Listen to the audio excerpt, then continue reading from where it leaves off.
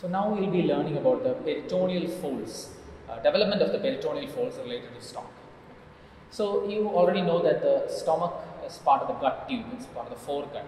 So if you imagine the gut tube is like this, the gut tube is suspended into the peritoneal cavity, into the primitive peritoneal cavity through a two-layered mesentery.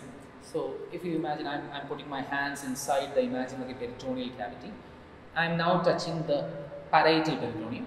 The parietal peritoneum through which, this is the posterior aspect, and through which I can reflect my hands onto the two-layered mesentery. Okay, these are two-layered mesentery, and I can thus put my hand over the section of the gut. Okay, this is the gut. So do you understand this? This is the parietal peritoneum. You have a dorsal mesentery through which the gut is suspended into the peritoneal cavity. So this is the entire, the format of the gut development is like this throughout. But in the foregut there is an exception. In the foregut part, okay, you have an addition. In addition to the mesentery, you have a dorsal mesentery. You have a ventral mesentery in addition. So in the foregut part, if I do the same activity in the foregut part, I have a parietal peritoneum. From the dorsal abdomen, from the posterior abdominal wall, I can run my fingers through the dorsal meso-gastrium. Meso-gastrium is just a different name because you have the foregut here. For the main organ coming from the foregut is stomach. So gaster means stomach. So you call this mesentery as meso-gastrium. So you have the parietal peritoneum on which, and you can reflect it onto the dorsal meso-gastrium. This is the primitive stomach, and in front you have a ventral meso-gastrium which attaches to the ventral wall, ventral abdominal wall, or the anterior abdominal wall. All these points very important. So what happens is this gut will undergo a rotation. Okay. Suppose this is the ventral border. Okay. This is the midline. This is the ventral border of the stomach. This is the dorsal border of the stomach. Okay.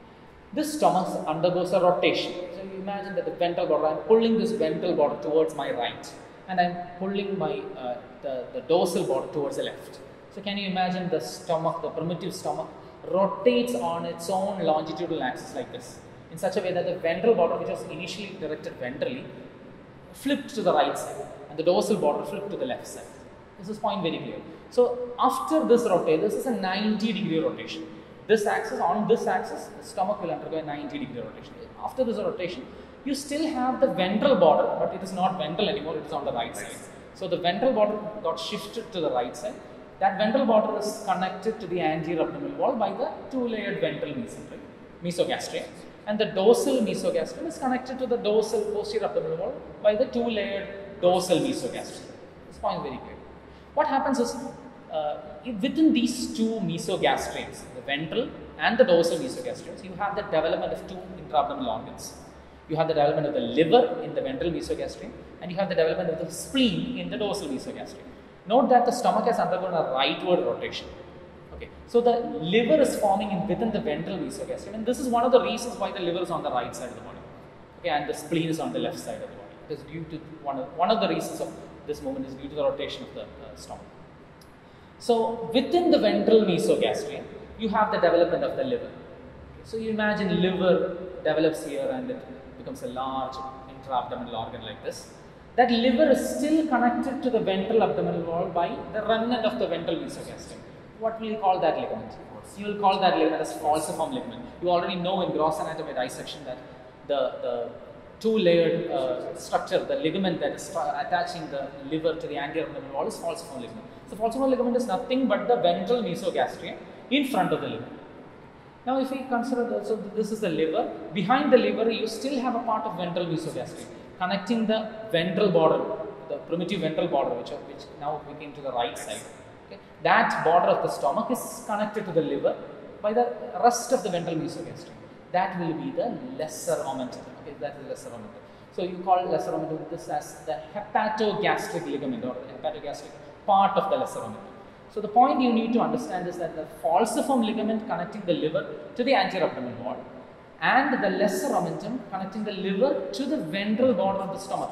Okay?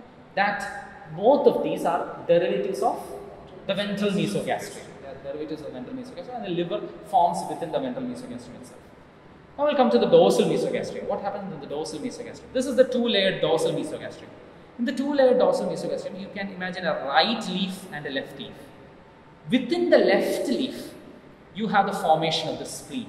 So the spleen forms within the left leaf and it projects to the left side. Okay. So now the spleen is connected to the primitive dorsal border of the stomach through the gastrosplenic ligament. So the spleen is attached to the dorsal wall of the stomach by the gastrosplenic ligament.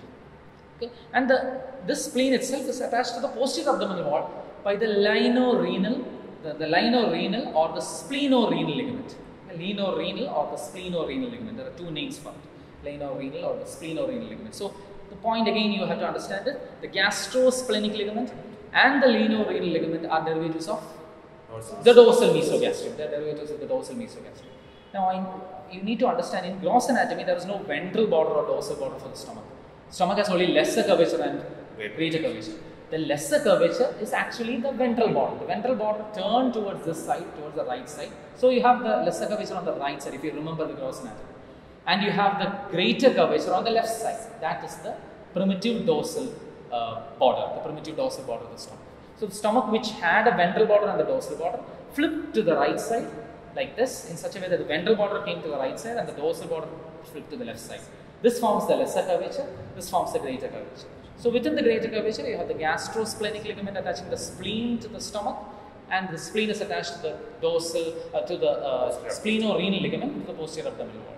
So did you understand how each of these ligaments are derived in the embryonic perspective?